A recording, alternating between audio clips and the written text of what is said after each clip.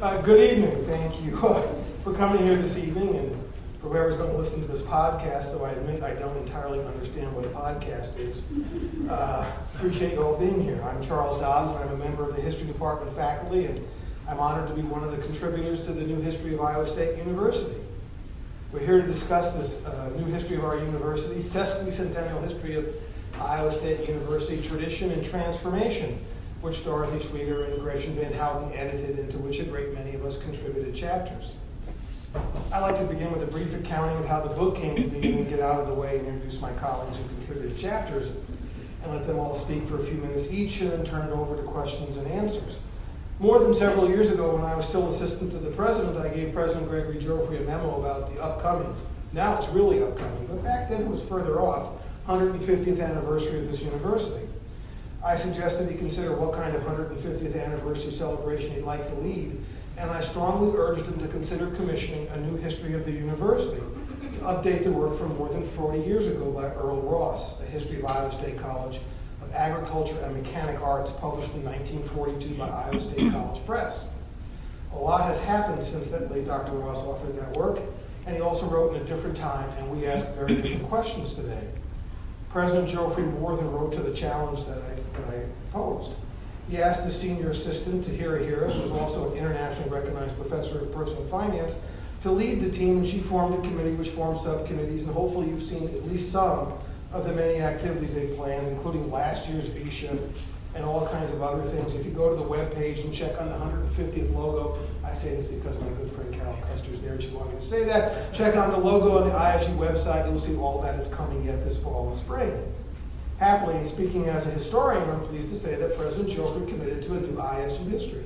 He wanted a serious history with source citations, everything you remember and disliked about college term papers.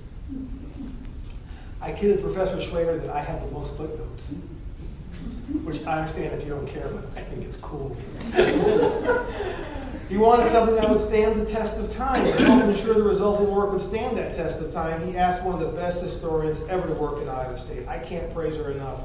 University Professor Emerita Dorothy Schweder to lead the effort, and Dorothy in turn got Gretchen Van Houten, the longtime editor of the Iowa State University Press, to sign on as co-editor.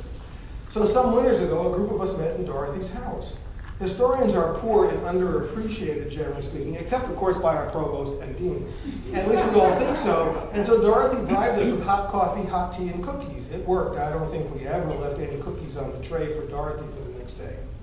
That group, which included Dorothy and Gretchen, my colleague here this evening, Pam Riley-Kerberg, the former department chair, Andre Plotkin, librarian Tanya Zonish-Belcher, and one of our very best graduate students, Jenny Barker Devine, and me, discussed how to organize the book. I think we devised a very interesting, and I really believe unique, arrangement of chapters, something which virtually no other university history has ever done. We combined chronological chapters, the way historians like to proceed, with topical chapters, and we spent a great deal of time thinking about who best to ask or perhaps to beg to contribute chapters. You can see some of the vignettes here. We also have vignettes to highlight each chapter, and I think the vignettes alone are worth the price of the book, which, as you all noticed, is out there. For chronological chapters, Pam Riley-Kerberg, who's a professor of history, director of graduate education, and coordinates our PhD program in Ag History and Rural Studies, essentially rewrote and condensed Earl Ross's earlier book. Dorothy Schweder, again at the table, covered the period largely from the beginning of the Second World War through to the presidency of W. Robert Parks. University of Kentucky historian David Hamilton, who was also the late President Parks' son-in-law, wrote about the Parks presidency. I contributed a chapter for the Eaton and Jischke years. As presidents I've worked for always said, no good deed goes unpunished, and in my suggesting the book, they thought I should write about them. President Joffrey also contributed a chapter, and afterward a summing up what we did and a look into the future. There were a great set of topical chapters. Tom Crochelle was one of the great people in ISU athletics. I have a long history of him and all the help he's given to my daughter when she was a journalism major here. A wonderful person who wrote about ISU athletics. John Anderson, who's now one of the president's assistants, wrote about Cyclone traditions. Jenny Barker Devine, having written a history of the SAE House at Iowa State, wrote the chapter on students. Professor Amy Bix, a member of the history department, wrote about faculty. Peter Butler in landscape architecture wrote about campus buildings. And Joe Anderson, who received his PhD from Iowa State and was on the faculty at West Georgia College outside Atlanta, wrote about ISU extension. I believe the book reflects a lot of hard work on the part of all of the contributors and a tremendous effort by Dorothy and Gretchen. Several weeks ago, I was kidding Dorothy about that evening, reminding her of those meetings in her house, that she certainly remembered them. She said to me she was shocked at what she promised we would do. And somewhat surprised we got it done. Well, it's done and it's out there, and I feel good about it. Pat Miller, who has led ISU lectures, well, just about forever. I think she's been here about as long as the university, organized this panel to discuss the book, so she could probably be up here and tell you everything we're going to say. And frankly, to help celebrate the institution and the absolutely wonderful people who worked here over 150 years, who studied here over that period, who just came to enjoy the university. So having said that, I'd like to go one by one with my colleagues and being the historian in chronological order, because I feel better doing it that way, which is also the order in which they're sitting. First, I just want to say who they are, and then turn to number one. To my extreme left is Pamela Riney-Kerberg, professor of history, and too many other titles to repeat again. In the middle is Dorothy Schwader, university professor emerita of history. And on my near left is Tom Crochelle, associate athletic director for athletic communications. And so let's begin with Pam, who covers the oldest period first. Can I sit here? Sure. I guess I'm... You're on. Okay, all right. When the planning for traditions and transformation began to fall into place, it became my job to reinterpret Earl Ross's 1942 History of Iowa State College for a new generation. And you will notice that it is over 400 pages long. It's a nice, thick tome. And although our new history could have begun in 1940, it could have begun at the end of this book, we really felt that there would be a lot of readers out there who would have wondered what had gone before, what the place was like before 1940, and what changes World War II had wrought in the place. So my job was to take 451 pages, to pick, to choose, to add, and to reconstruct in less than 30 pages the first 75 years of the college's history. So that was my job. And I'd like to go on record and say that this History of Iowa State College is an amazing achievement. This is an incredible book. In his allotted pages, Ross told a carefully detailed and crafted tale of the founding and development of Iowa State. He examined the wrangling with the state legislature, the politics of being a university president, the development of departments, colleges, universities, and all of it with admirable detail. In fact, with enough detail that you could choke a horse with it. I mean, this is a dense piece of scholarship. And although he was somewhat light on their discussion, he did deal with issues such as student life. He noted the Spartan conditions of the early Iowa State College, where student accommodations were, as he put it, primitive, but blueberry pies were abundant to the point of student boredom. Evidently, they had them every day for lunch, and students got quite tired of it. He didn't avoid the unpleasant. He talked about the period, because of poor sanitation, the periodic sanitary problems that resulted in student epidemics of typhoid and malaria. So he did talk about that aspect of Iowa State's history. But in spite of his admirable thoroughness, I recognize that it was the admirable thoroughness of the first third of the 20th century, a time when certain people and certain issues had yet, for the most part, to be discovered by historians. And so my job was to save what I thought was needed to weed out what I could send people to read about in Ross, and then to add discussions of people and issues that didn't make it into this book, or who made it into the text in very limited form, because remember, this is a book of the first third of the 20th century. One example of this is George Washington Carver, arguably one of the most distinguished alums of Iowa State University. Carver receives a single mention in Ross's text as the winner of an alumni award for advancing human welfare. But perhaps even more interesting to a different generation is the story of the barriers that stood between Carver and an education at Iowa State. On his arrival, boys shouted names at him, and the only living space that he could find was a room in an old office on campus. No one wanted to share accommodations with an African American student. The dining hall manager would not serve him in any place other than the basement. It was a friend's intercession that helped to smooth over some of his social problems, helped him to secure a place to live, helped him to find a job on campus. And he worked his way through doing manual labor, making and selling hominy to other students, working as a masseur for the football team. And in spite of all of these constraints, Carver survived and thrived at Iowa State. Because of his skill in botany and horticulture, the faculty asked him to continue in postgraduate studies, and they appointed him to the faculty in botany. Upon completing his degree, he accepted a position at Tuskegee Institute and went on to great fame. But while Carver's accomplishments were unique, the problems of a student of color at Iowa State were not. The practical problems that he faced in finding a home, for instance, would not be resolved anytime soon.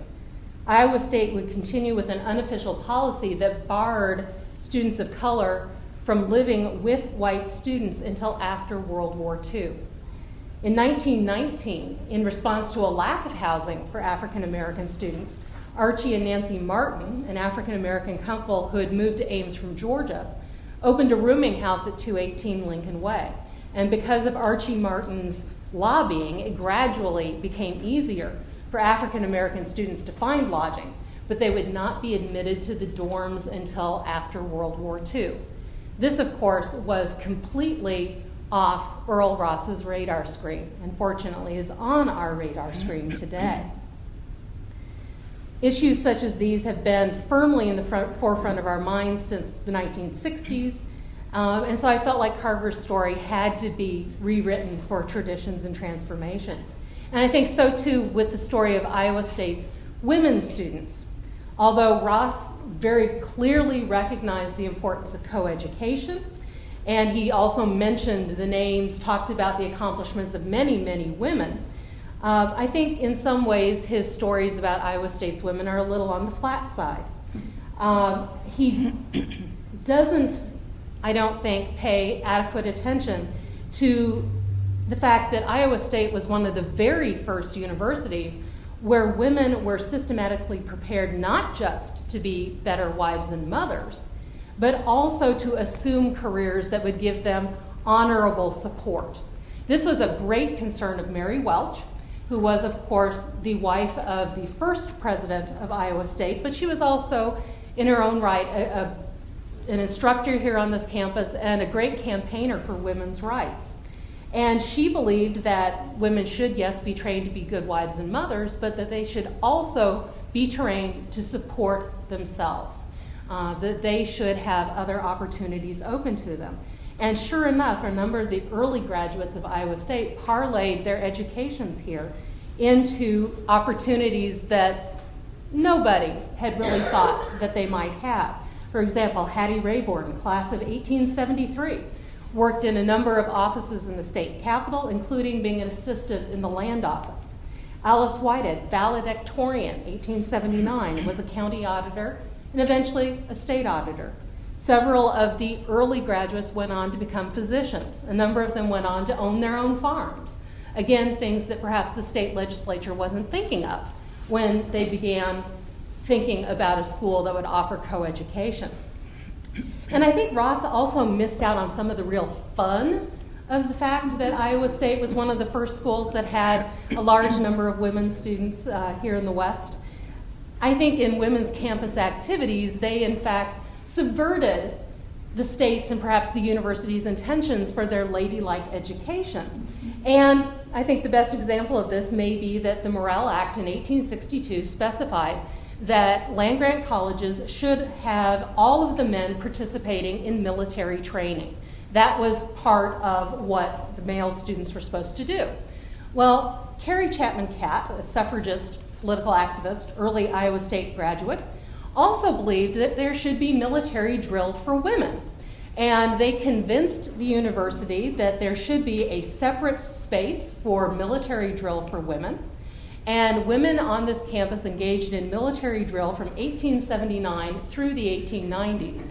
And although Ross does mention that the Iowa State women's military drill team participated in the 1893 Chicago World's Fair and did their drill alongside the Iowa State males. What he doesn't note is that they were the only women's military drill team at the Columbian Exposition, that the audience was in shock and awe of these women, and there was a storm of hand clapping when they completed their exercises.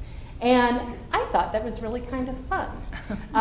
Ross mentions it, but he doesn't mention, I think, the sort of strange and wonderfulness of this particular moment in Iowa State history when the women took something that was meant just for men and made it into something for themselves and went out there and subverted probably their parents' ideas, too, of what was considered ladylike behavior. Ross also failed to mention some points of controversy here on the campus, perhaps because they were too fresh, too painful, far too recent to make it into his book. And I think one of the best examples of this is something that Dr. Schweter has also done quite a bit of research about, which was Iowa State's experience with bovine tuberculosis testing in the 1930s. Veterinarians at Iowa State were at the forefront of pushing for the testing of cows for bovine tuberculosis, which was one of the main ways in which the disease was spread to humans.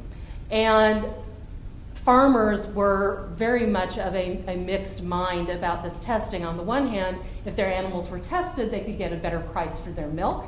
On the other hand, if their animals tested as having tuberculosis, those animals were condemned, and they only got partial payment for the carcasses. Now, in good times, those losses might pinch, but in hard times like the 1930s, those losses could be absolutely devastating. And rumors began to spread that ISC veterinarians were condemning healthy cattle and selling them to meat packers in Chicago. Irate farmers hung veterinarians in effigy. They smashed their cars. Iowa State Extension personnel and professors were accused of, quote, preparing the farmer to accept the lowly position of a peasant and told to try to run a farm of your own. They were forced to ask for protection from the National Guard when, in fact, they were attacked by angry farmers. In the end, the veterinarians escaped unharmed, but the experience was discouraging and probably not the kind of experience, particularly not the kind of recent experience that Ross wanted to commemorate. So rewriting Ross provided me a wonderful opportunity to learn more about the early history of Iowa State, but also to try and find the stories that were buried here, that were neglected here, and to have a chance to rewrite these 450-odd pages into 30 pages that might resonate with a different audience. You know, for a lot of the nuts and bolts, the details, I am happy to send people to Ross. But in writing my part of the history, I wanted to make sure that there were other things that he perhaps wasn't concerned with or wasn't as concerned with as we are today that I felt needed to be discussed.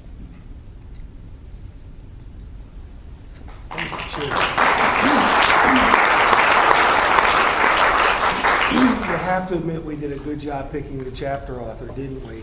Pardon? I didn't hear you. You have to admit we did a good job picking the chapter author. Yes. Yes. Professor Schweter. What I would like to, let's see, I guess I need to get this over here, primarily is to reflect a bit on some of the decisions we made, some of the procedures, and not so much on the content itself, but some of the decisions that I think were particularly good, and look at it from that standpoint. First, though, I have to say I agree with Pam that this book, Ross's book, is wonderful. Every time I use that book, I'm impressed more and more and more. I guess there are advantages of having been around this place for a long time. I remember when Ross Hall, first of all, I remember Earl Ross. I didn't know him personally, but he was this bent little man, And he walked around campus with what looked like a gunny sack. I'm sure it wasn't. But the sack slung over his shoulder, filled with books. And he sort of shuffled along, and he was on his way. He was always on his way to the library.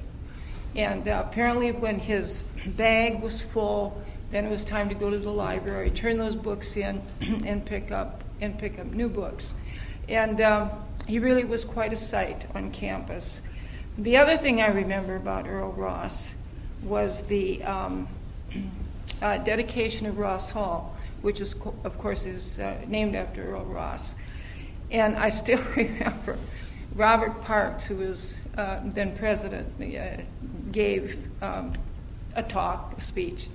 And one of the things that he said was, he talked about the many, many talents of Earl Ross. Then he said that the man had a keen sense of humor that was not overused. And I thought that was really quite descriptive. Well, I would like to reflect a bit. I think the thing that stands out most in my mind, and Charlie mentioned this, the great wisdom in setting up a book review committee. When this project got started, in fact, it was first really initiated by the Sesquicentennial Committee, a group of about 28 faculty members. And as I understand it, Pam, you would know this, you run that committee. The decision was made there that the Iowa State history would be the central project of the Sesquicentennial. And so some of us were approached about working with this project, and very early on, Gretchen and I had agreed to be the two co-chairs. I have to say, I don't think I stood a chance. Paul Lastly had me in his sights, and I don't know if any of you know Paul Lastly, but truly Tenacious should be his middle name. And I could have said no quite a few times, and it wouldn't have made any difference. So I guess it was just easier to do what I did. So Gretchen and I had agreed to be the co-editors. Then what really was the next step? Well, obviously we had a lot of decisions to make. We had 60 years of history to cover. How do you get a handle on that? How do you organize that? Where do you even get an entry point? And Gretchen Van Houten made a wonderful, absolute, very wise suggestion. She said, let's form a book review committee. And that book review committee was incredibly useful. Like Charlie said, he was on it, Pam was on it, Andre Plotkin was on it, Gretchen and I were both on it, and Jenny Barker Devine. And like Charlie, I still clearly remember the meetings we had. And we started talking about a general approach. And then it came time, the crucial decision. What do we include in this book? 60 years of history. A home economics college that has been outstanding. A veterinary medicine that has been in the forefront of vet med throughout the nation. Great inventions that had taken place here. Many graduates who did extremely well, not only in this country but in other parts of the world. The book review committee sat down and made the decision that we would have 10 chapters. I might say that we had two very firm limitations. The first was that the book be out by VSHA of 2007. That meant we had less than 2 years to do this whole thing. The second stipulation was, according to the contract with Blackwell, that the book could not be more than 500 pages, typed double-spaced, and that had to include any illustrations, any introduction, and that had to include everything. By the way, that boiled down to about 385 pages. So the committee sat down. we decided there would be 10 chapters, and we decided what these chapters would be. I wrote these down, and I'm not making this up, with a rather shaky hand, thinking, I hope we know what we're doing here. I didn't sleep very well that night. I kept thinking, were we too hasty? Did we really think this through? Have we really covered all of our bases? What have we done? Are we going to regret this? Well, not so far. Anyway, the decisions were made, and I think it has worked out well. I'm really quite amazed that I guess we actually had 2 meetings, but that we really were able to cover, quote, the waterfront, unquote, as well as we did. I agree, again, with Charlie's comment that our dual approach was a really wise one.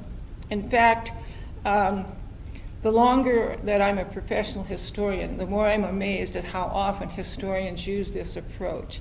They combine chronology and topics. Many, many books are written with that arrangement. And in this case, it worked well. We covered each of the administrations, and so there we had 4 chapters that started in 1940, went up to 2000. And at the same time, we had topical chapters such as yours and Tom Crochelle in the chapter on athletics. So I think in this way we were really able to come away with a pretty comprehensive coverage. I would add one more thing that we did, and if Carol Custer is here, she deserves credit because this was Carol's suggestion. This was at a later meeting in the president's office with Tahara, Carol, Gretchen, a number of other people. And we were continuing to talk about issues with the book. And Carol probably felt, and rightly so, that all of this sounded pretty academic, all of this sounded pretty heavy. And she raised the issue, well, what about the student voices? What about having material dealing with students and their reflection on campus life? And this is what led to what we called originally interacts, now we call them vignettes. There are 2 of these, 2 or 3 of these between each chapter. And I think it was a wonderful idea. It adds a light touch.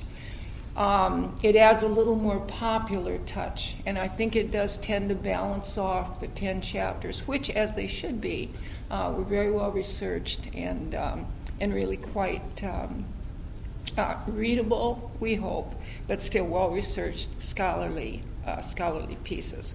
So I guess, again, I would say, with all of these things, the chronological approach, the topical approach, the vignettes scattered between chapters, I think, fortunately, we came out with a fairly good balance. I think another thing that we did, and maybe we didn't accomplish this quite as much as we might, but I think we also ended up with pretty good balance in terms of social history, political history, sports history. I would like to think that there is something for almost everybody in this book. Gretchen, who had many, many years' experience at Iowa State Press and then at Blackwell Publishing, Gretchen kept saying, when we were so concerned about tying each chapter into the previous chapter, making sure that everything was integrated throughout, she, in her usually very direct fashion, she would say, well, you know, most people are going to pick up this book and they're going to go directly to one chapter. And we came to the conclusion, Tom, that most people were going to pick up this book and either read the chapter on athletics or the chapter on student life. Now, I don't know if that will be borne out or not, but she said it's probably going to be very rare that somebody would sit down and read this book from beginning to end, and that's probably true. But I would still like to think that we appeal to a diverse audience in the process. I have to say that it did take some doing to get this done in less than 2 years.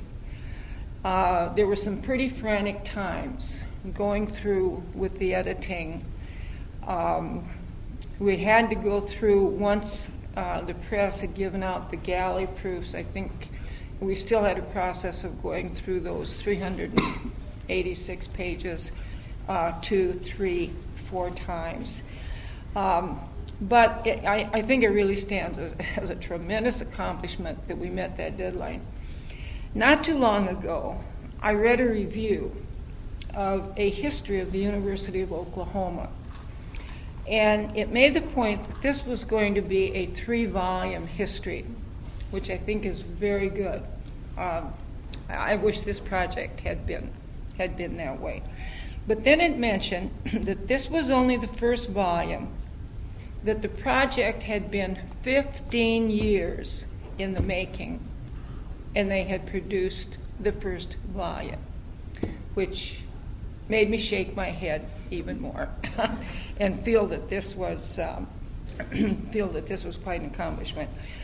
Well, these are the main reflections. I would like to do one other thing.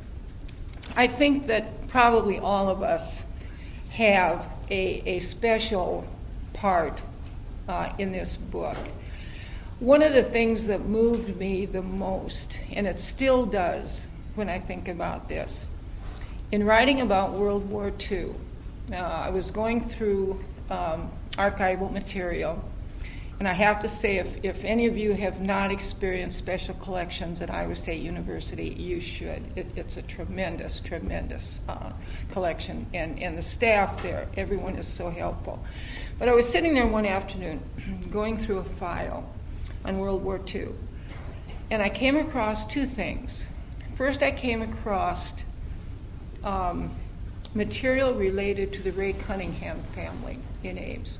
Ray Cunningham was a long-time YMCA director, and a very popular one.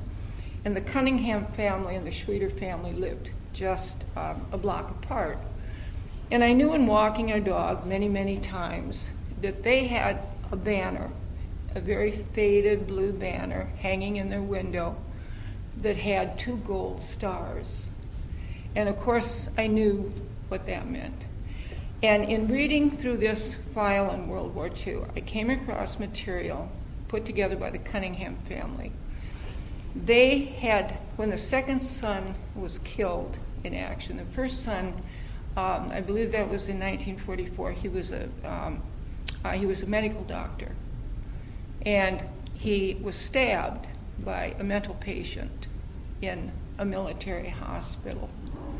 The second son died, I think it was April of 1945. And the thinking that you're carried away with, if he had just lasted a little longer. But he was a fighter pilot, and he was killed in one of the battles in the Pacific. But the family had put together this little pamphlet, faded with time, in loving memory of these 2 sons. Handsome, good-looking, confident young men. And it affected me as well because I had 4 brothers who served in World War II.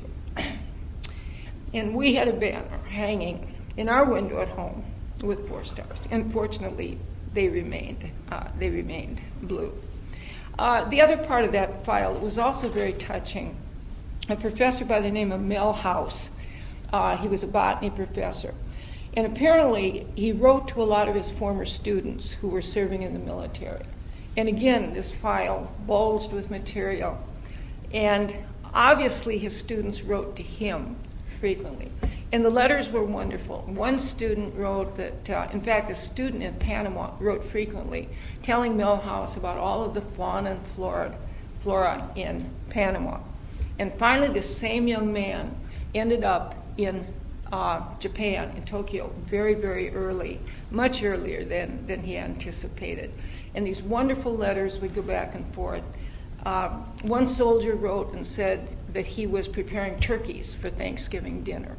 And he was in Utah. I don't quite know how they worked that out. One young man wrote quite often, telling the professor about his activities. And then at the end, in almost a throwaway line, he said, "Oh, by the way, I just married the most wonderful girl in the world." Well, it was a very personal side to the war. And I guess that this would be my special part of what I remember from the book. So I think I better stop there.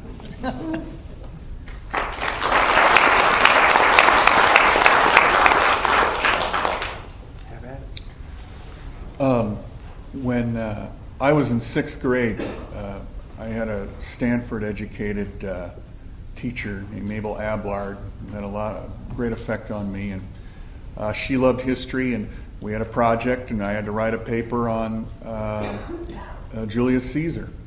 And I was told, write 6 pages. Well, I wrote 13, and I brought it to her, and she said, "This is unacceptable." I said, 6 pages. I said, "I can't put Julius Caesar in 13 pages. How can you do that?" She goes, "Oh, you can do it." And so she made me go back and do it. And I'd like to say that I learned from that experience, but I think the experience was very similar this time because I went through and, my manuscript, I probably had to cut 40%. And that was very, very painful for me because you were kind of crossing out the legacies of certain individuals, and it was almost a who necessarily am I to be the arbiter of whose story might be remembered 25 years from now when someone opened this book and read it. And for just a moment, those individuals were remembered. And I that was by far the most daunting, part of this, the most daunting task. I guess going through it, and I'm sitting here with scholars.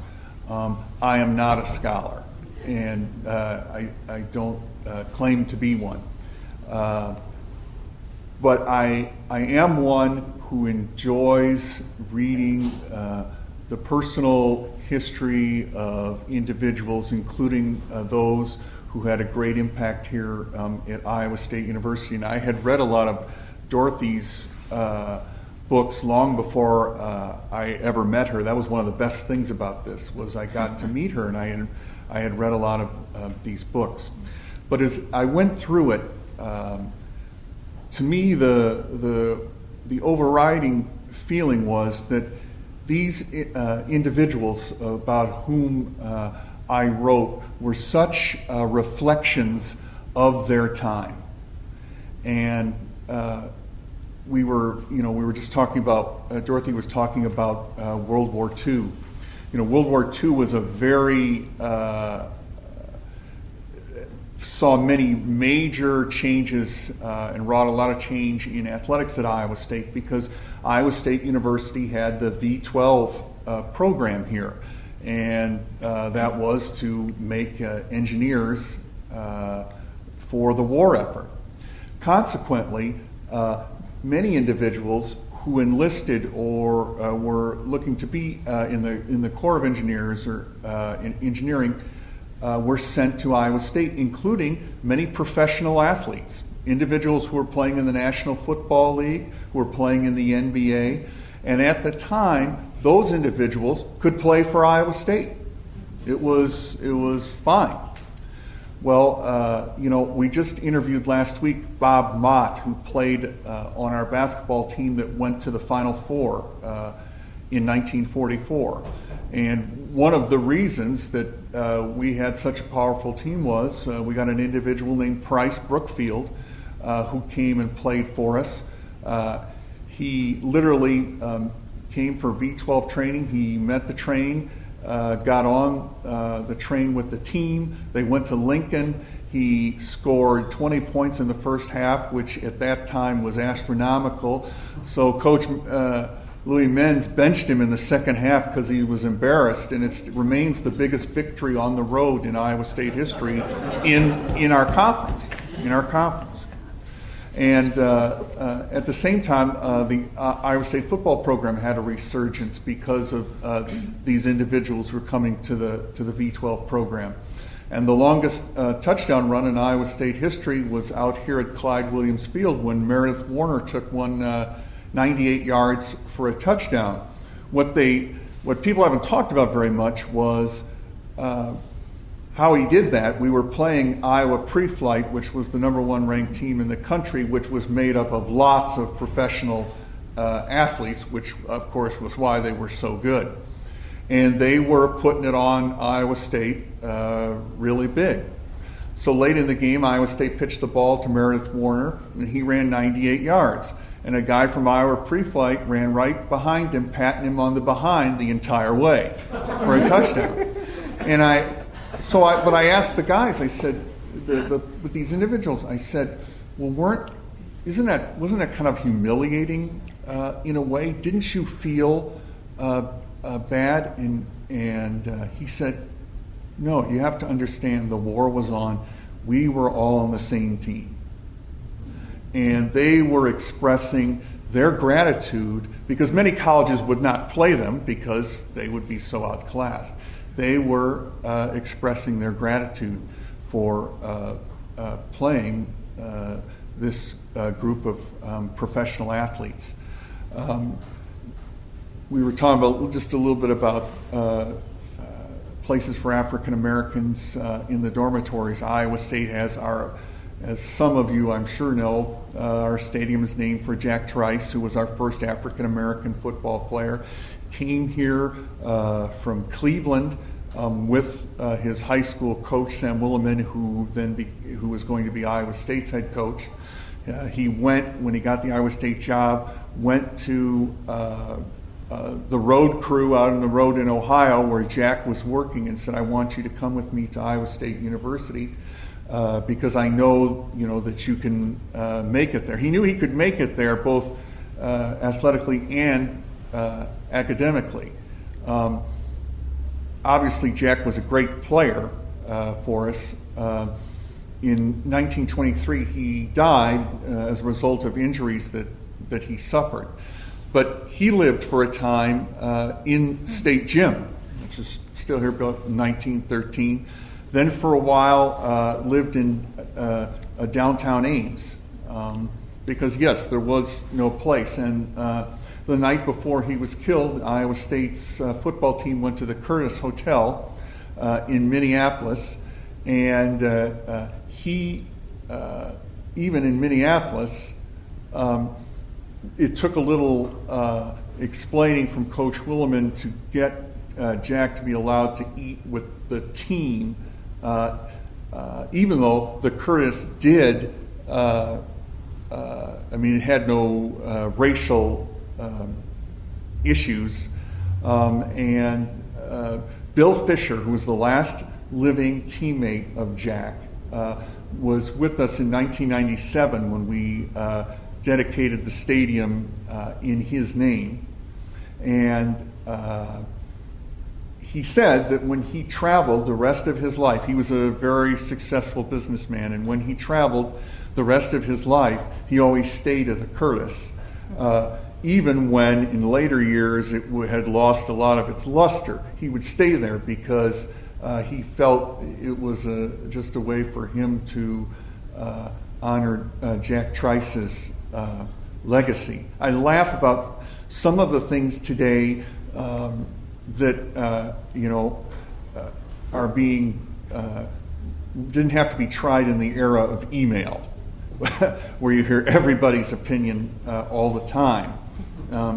In 1931, George Vinker,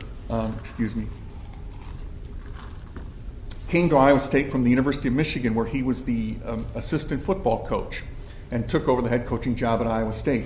Iowa State had gone 0-9 in 1930, although all the losses were close. They hadn't won a game. And Noel Workman moved on, and Vinker took over. Well, he felt that we needed a new look, that everything needed to be redone for the team. So we came out for the first game in 1931 dressed in the maize and blue of Michigan, complete with the yellow on the top of our helmets. Okay? Now today, in the era of copyright, licensing, and everything else, and email. I can't even imagine, just what we've just gone through. I kind of laugh, and I think to myself, we just went through the whole thing with a new logo, and some people really liked it. Other people hated it, okay? And they tell you, exactly what they're thinking. But although things in some ways are different, some things are very much the same. And then after 1931, he felt that we didn't need the maize on our helmets anymore. But we wore blue, even though our colors are cardinal and gold. We wore blue through the Second World War because, once it was started, people kind of stuck with it. Coach Vinker, one of his greatest days was here in 1934 when Iowa State played Iowa. And there had been a strained relationship between the athletic departments at both schools. But, if you go in the library, there's a biography of Raymond Hughes, who was president in the 30s here at Iowa State University. And it talked about one of his biggest struggles was with the Board of Regents and getting people to basically, in layman's terms, not in a scholar's terms, but basically to view Iowa State as a university in the same vein with the same goals as the University of Iowa. And this was something he fought all the time. The book's in there. It's really a fascinating book of the things that he was trying to do. Well, in 1920, the two teams had played in 1919 and in 1920, and they were discussing whether they were going to play again. But the coaches at Iowa State, the football coaches, were also the baseball coaches. Well, the spitball was allowed in the Missouri Valley Big Six Conference in which Iowa State played. The Big Ten did not allow the spitball, and so they kind of had to come to some agreement whether this pitch was going to be used. And they could not really come to an agreement, and they had a shouting match on the phone in 1920 over this, and it led in significant part to the series not being renewed again until 1933. Well, in 1934, the Iowa came here to play and was a huge favorite. And it was a great day for Iowa State. There was a huge buildup to this game because it had not been played in Ames for 14 years, and then there was a break before that as well. One of the fascinating things was just a couple nights before Amelia Earhart came and spoke, and the football team went to hear her speak along with a lot of people right here in this Memorial Union. They played the game. Iowa was an overwhelming favorite, and the Des Moines Register already had their front page all planned out. They had a big picture of Ozzie Simmons, who was the star player for Iowa, and they were all set to go with it. And they played the game, and Iowa State won it 31-6. And it was just a huge victory in magnitude for Iowa State's program, but it was one that the Register could just not believe was really happening. One of the reasons they couldn't was that the man who wrote the story, Sec Taylor, was also officiating the football game. And so he could not really get up and do his story, of course, until the game was in fact over. Well, now they're scrambling at the Register because what are they going to do? They had this big picture. Well, the individual, one of the stars that day for Iowa State was a freshman from Sioux City named Tommy Neal. And so they frantically went back in their archives and they found this high school picture of Tommy Neal, which is all they had. Slapped it on there. And, we have at the Jacobson building, I've got, the front page. And the writers and the individuals on the desk at the Register who were from overwhelmingly University of Iowa graduates hung the picture they had of Ozzie Simmons in effigy, and he hung there above the slot where they would put out the paper for several years. Well, then again came the struggle between the two schools to play again, and unfortunately, this did not happen again until there was threats from the legislature to make it happen, and eventually the series was resumed in 1977. The last thing, I was aware, having been in Iowa basically most all of my life after I left Chicago to come to school, and women's athletics in the state of Iowa was way ahead on the high school level of people around the state. There was not a state championship in basketball in my state, Illinois, until I was a senior in high school, 1977. Well, my grandmother played for the 1932 Sheraton High School team and complained until her dying day about her lack of playing time because she was only 5'4", and felt that the coach... but the point was, it was an accepted part of life here. And there was an individual at this institution named Winifred Tilden, who in 1904, under the title of Director of Physical Culture, began a program to involve the women at Iowa State University in physical education, and more than that, in actual competition against other schools in sports, from field hockey to basketball to tennis. And she did so through 1944, was her last year at Iowa State University. And if you go back and look at the bombs from those years, 20s, the teens, just go down to the borrowing library right below us here in the Memorial Union, and you will see those women in significant number. And again, I think partially that was a reflection of how these women had been brought up in their culture. They were from these Iowa towns, not all of them, but many of them. And so when they came to Iowa State, it was not some crazy thing that no one had ever heard of women playing basketball or golf or anything. And I think in the way that she was a trailblazer, her goal was to teach women sports that they could play the rest of their lives, like golf, swimming, tennis. And because she believed it was not just her job to educate these women on the appropriateness and the benefits of physical activity and competition, not just, we're all winners, competition, winning and losing. And because she was a fighter, and one of the last things she did here at Iowa State University was bargain at the end of the Great Depression for the building of a new women's gymnasium.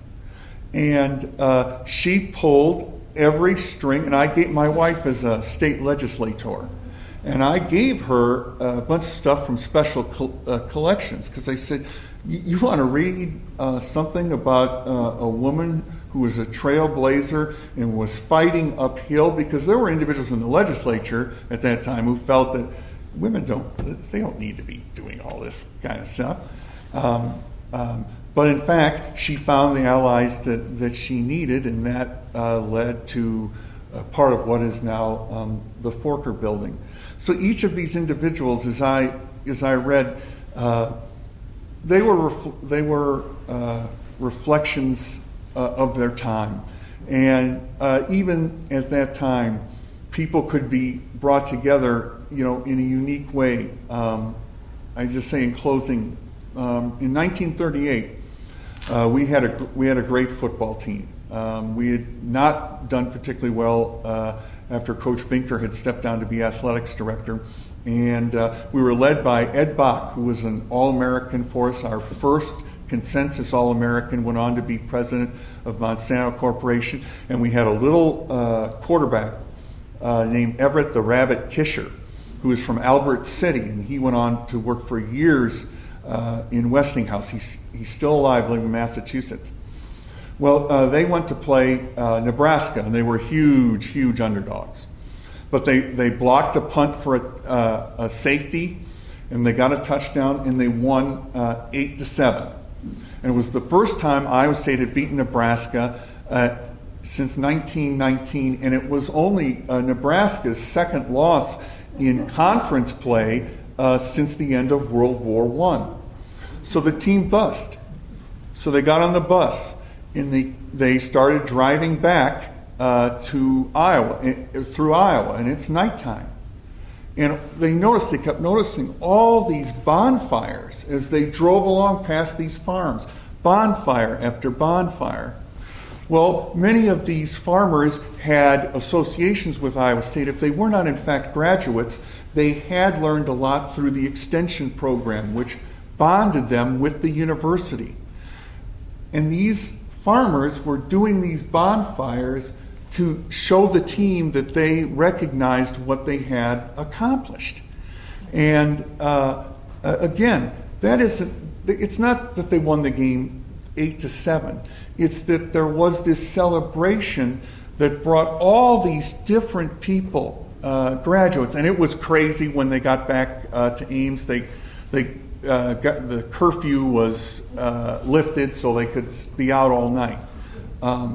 But it's just that athletics was able to, in a way, bond all these different people who had other ancillary connections to Iowa State that had nothing to do with what these other people had. It was just this celebration that brought them together for one night. And so, athletics is not a world unto itself. It is really just a reflection of its time as these people were. But they were great people whose legacy, is still here. And that's the hardest part of writing is whose legacy do you remember, and whose do you, unfortunately, because of the logistics of getting it done, who do you forget? But it was just an honor to be a part of it with, people like this, because I barely got through my bachelor's degree, let alone a PhD.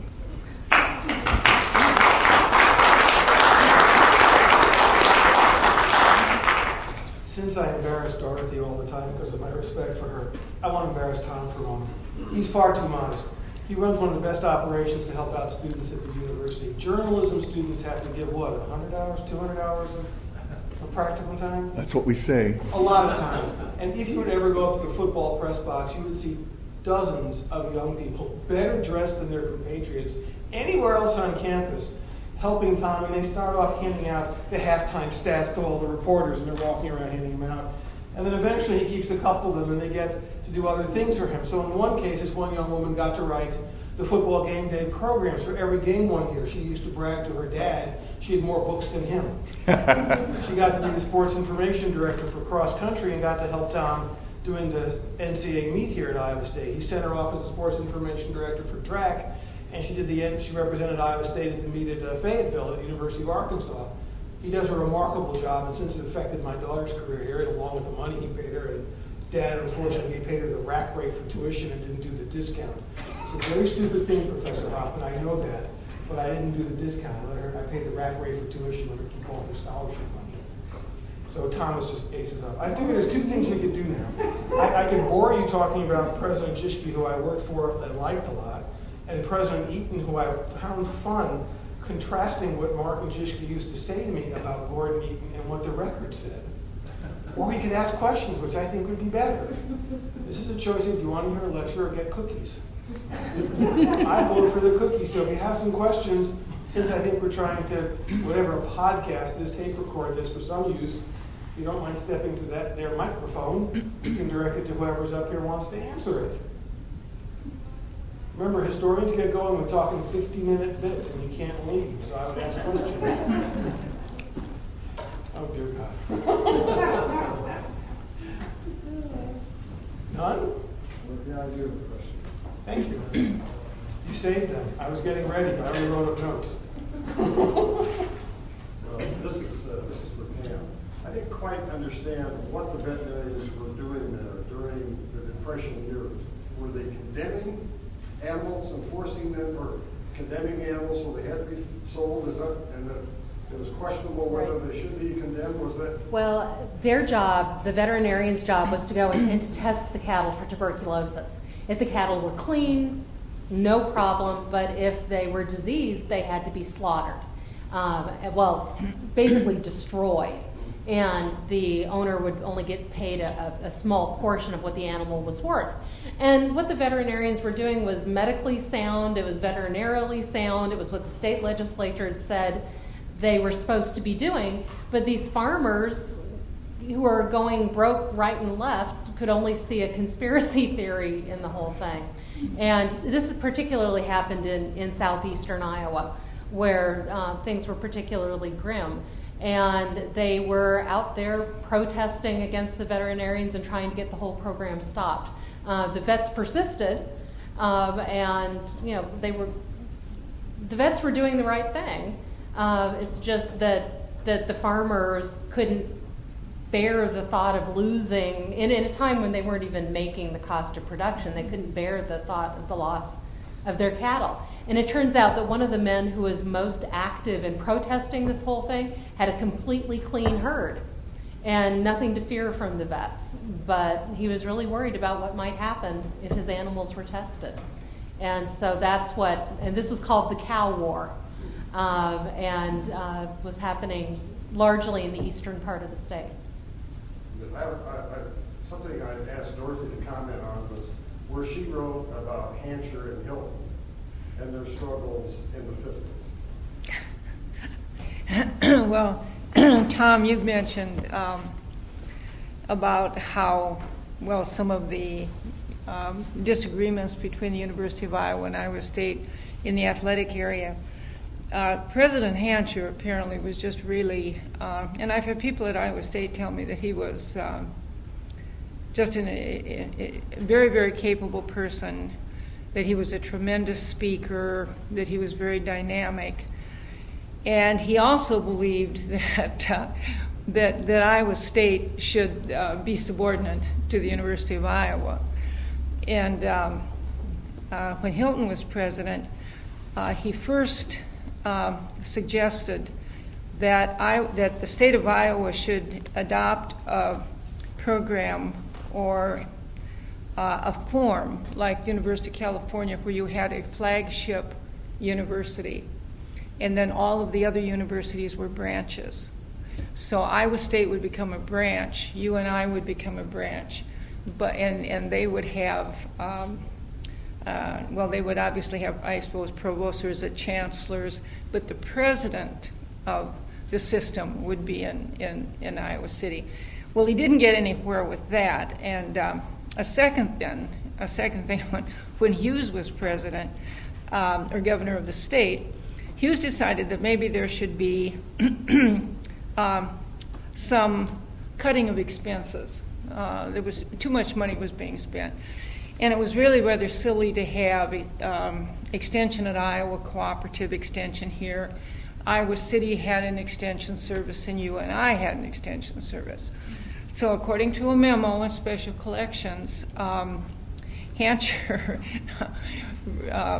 suggested that the University of Iowa would be the head extension operation, and Iowa State would be secondary, and UNI would be secondary. And someone said, "But sir, what are you going to do? Iowa State's a land-grant institution." And his response apparently was, "Well, that doesn't matter. We'll have the legislature change that." So I don't think he ever got very far in all of his efforts, but yeah, he kept trying.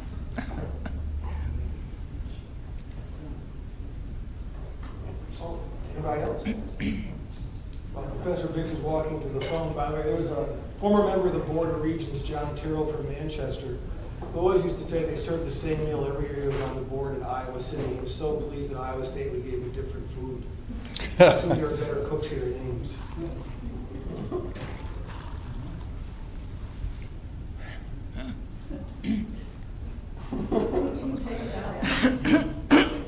Fair amount here tonight about World War II.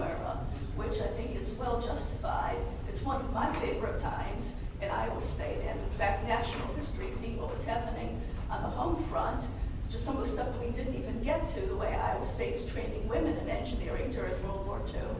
But just from a different angle, I'd be interested to hear someone comment. I don't know which of you wants to field this question. For a bit of change of pace, I'd like to talk a little bit about what happens to Iowa State in the Vietnam era, because I think there's some very interesting things that happen here. I mean, okay, we're not UC Berkeley, but still Iowa State sees its share of controversy during the Vietnam, participating in the national turmoil on campuses, the whole debate, whether it cancel classes after Kent State. So I don't know who wants to talk about it, but I'd be interested in just talking about that a bit. We need David Hamilton. David Hamilton, in his chapter on parks, and as you know, Amy, talked a good bit about the protests and the unrest, and I think the very courageous stand that President Parks took on this issue of coming out very strong and saying he, was opposed to all wars, and he felt that all of the students on both sides of the issue should have an opportunity to, to express their view. My family and I moved here in 1962, so we were here. Excuse me.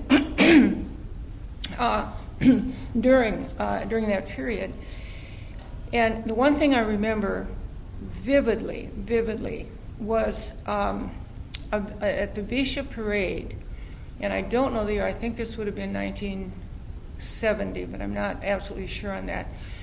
Some of the anti-war students who were organized and strongly opposed the war, asked if they could have something in the parade, and the agreement was that they didn't allow that, but they said fall in behind at the end of the parade and march. You can have your placards and whatever, and show your, you can show your feeling. And I was a part of that. It was very interesting. Some women were pushing babies in strollers, and some people were older, and people had their placards. But I have to say, it was one of the most chilling experiences of my life as we marched along. Now, I don't know how many people there were who supported the war, how many people there were who opposed the war, but walking along in that parade and looking out and seeing those people standing on the sideline, it was incredible hostility. It was hostility. I really felt very uncomfortable with it. There were quite a few people demonstrating, but my perception of the people along the way was very, very hostile. Just one more thing, and then maybe Don Smith, of course, was a student body president who was elected, and one of the stories about him that was just great, other than cleaning his motorcycle in his dorm room, taking it apart, washing the parts in gasoline and putting it back together. Different groups in town got on to Don very quickly, and they would invite him to come and speak, and he apparently was very happy to do that. Well, he had long hair at a time when most students didn't. And apparently he came to, I think it was the Lutheran Brotherhood or something on a Sunday night, and he stood up, and he was, a very bright young man. He was trying to disarm the group, and he stood up and he said, "Well, hello, I'm happy to be here." He said, "I just washed my hair and I can't do a thing with it." Well, it just brought down the house. And some of the things I remember. Anything else? Going once? Oh, good.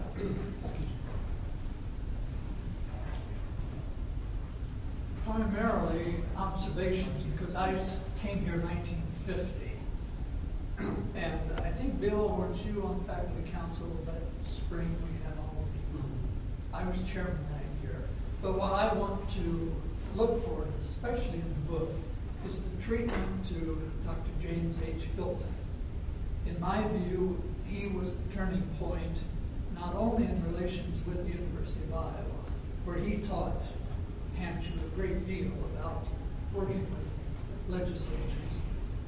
And the other point, I feel that he set the stage in which Dr. Parks made this a university. And I'm hoping that in the course of treating this history, you've been able to capture some of that credit that Dr. Hilton assembled while he was here. I didn't hear back about Dr. Hilton. I just said something real quick. First of all, I think it's really interesting that those anti-war protests also continued in the 90s with VSHA. Could you speak a little louder? I don't. That microphone's not working very well. I think it's very interesting that the resurgence of that war protest continued into the 90s with the Desert Storm era. I remember as a kid watching that same type of thing happening. There wasn't obviously quite as much hostility, but I remember that was something that stands out in my mind as a kid watching VSHA. On that same note, could anybody talk to the evolution a little bit of VSHA from 1922? I know that there's a lot of history, behind that, but I think just a quick synopsis of some of the really interesting things that may have happened along the way with VSHA, whether it be from 1922 or on, or even 1940 on, which was obviously unveiled. I just have a few comments about VSHA, and that is that it was a consolidation of a number of events that took place on campus, because I think it was the engineers had their celebration on St. Patrick's Day, then the home economics women had a celebration on May Day and a maypole and all sorts of things, and every college had their own event. And the idea behind VSHA was to consolidate these events and have one large campus-wide event. And I would really encourage you, if you get the chance, just to go up to Special Collections and take a look at some of those early VSHA parades and the floats and the effort that went into those early parades. Really, in some ways, put today's parades to shame, especially some of the absolutely amazing floats that the students put together back then. But it was an attempt to really showcase everything that was going on in the university, to bring all of the students' efforts together in one place. And I think probably on the part of the administration to keep the frivolity under control, so that you could confine all of this student energy and all of this excitement into one weekend instead of spreading out all of this throughout the whole spring. Yeah, and it's also to bring students from all over Iowa here. That's right. Learn about something they might be interested in. Right. I mean, there was a really big attempt to sell this as the people's college and to give everybody in the state the opportunity to appreciate this place. And VSHA was very important as a sales event, as well as an opportunity to let the students let loose and enjoy themselves at the end of the year. I would like to respond to the comment about Hilton. I happened to write the chapter on Friley and Hilton combined, and I agree with you that Dr. Hilton accomplished a great deal. And I think sometimes, and this isn't a criticism, because lines get blurred between administrations, but I sometimes feel that there were developments that people viewed as being a part of the Parks administration, which really had gotten started, and the credit belonged in the Hilton administration. C.Y. Stevens and all of that. I mean, that was clearly Dr. Hilton's idea, his dream. Now, it wasn't really completed until Parks was president, but yeah, and I think there are other things too that, yeah, I think you're right. If I could pick up the VSHA story, when I interviewed you, I had a dot matrix printer at home, and I had it made up a series of questions to ask the president if it came to that. And I was editing it on a plane flight, and I was so lazy I forgot to pull off, you're all too young, but the perforations on the side. Well, being Martin Jischke goes, you have any questions? I said, well, yes. We picked up this piece of paper that went down to the floor, and I'm running through them all, one of which actually involved then Dean Hoffman about my status in the faculty and on and on. And the last question was, by the way, what the heck is VSHA? Well, I am dumb enough to ask this several months after that year's VSHA riot. And I got an earful. Because one thing that Martin Jischke could do was explain himself clearly. very clearly run the way. So at any rate, by the time I started doing my chapter, which is Eaton and Jischke, sadly, an awful lot of what was the earlier view of VISHA, that it was this opportunity to showcase Iowa State, had become what it is now. Administrators holding their breath because there is the official celebration, which is largely not a student-observed event. Student-run, but not observed, and the unofficial one that the university has been trying to control for more than 20 years, given the sets of riots. And the reports, if you read the post-riot reports from every post-riot task force, read the same. Try and change it. And they read exactly the same. And sadly, there's a change in the nature of a minority of students, that they would rather do the rioting. Eaton was shocked by the burning of the couches on Welch and Lincoln Way. And absolutely shocked, because it was just outside his sense of what could occur. When I was asking him questions, and I asked about that, I said, how'd you react? He said, I was shocked. I said, well, then what? He goes, no, I was still shocked. Oh, find a way to come out of it, It took a while. I think this year VISHA also provided a little bit of a glimpse back in time, too. I think with the 150th, they provided that. And it was terrific, but again, what happens by day is not what happens by night, and that's one of the problems. I remember the VISHA co-chairs crying in '97, the year that sadly Erie Sellers died on Welch in front of the Adelante House, and I got called in the office, and we're sitting there at 4 a.m. as Martin Jischke calls his parents, and that wasn't a hell of a lot of fun. Yeah. Unofficial and official VISHAs. Anybody else going once, going twice? Well, then we're done. Eat some food, because otherwise Pat takes time to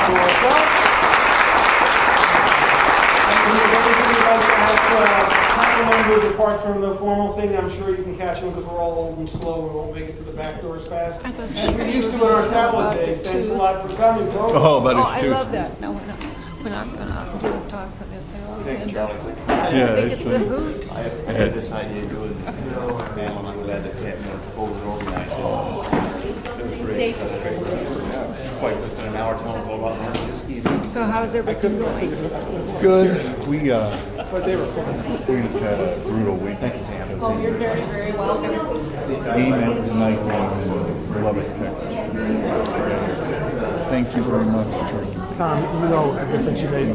Very good. Thank you. The difference he made in my daughter's life. I'm serious. Thank you. The difference he made in my daughter's life. Thanks, Dorothy. And the difference you made, Dorothy. Thank you for your part. On my best day, not. On my best day, not. On my best day, not. On my best day.